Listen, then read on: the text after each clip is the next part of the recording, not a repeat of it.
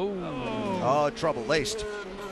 He was having issue. Yeah, and we were just saying in the break, weren't we, that you know, when you're a rookie, you get anxious because now you're expecting to do well, and all of a sudden the car's having problems. You're in the pit lane, you want to do so much more and try to overdrive it, and this is the result. Yeah, we don't know the fact if there was a gearbox problem or certainly some ECU or electronics, and I wonder if that was the cause of the crash. But you know, as you said, rookie, first time, but he did phenomenal. I mean, it's tough to finish the race like that, but obviously there's still a long season ahead of him. Now his issue is coming back to speak to him.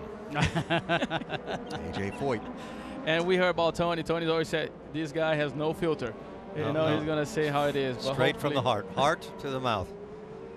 All right, this is the best look at it that we have been able to capture. Coming off there, that's the exit of 3, and boy, that just didn't turn. Hard hit, hard hit. Ooh. Do you think he might touch on the right He side? could have caught it and shot it across the track, absolutely, possibly. But look at the round circles of how long he was on the wall. He kept going on and off, on and off, on and off. Yeah. Or something broken in the car, because line looked good. Well, that stuff we saw on the track from the lap before came from somewhere, right?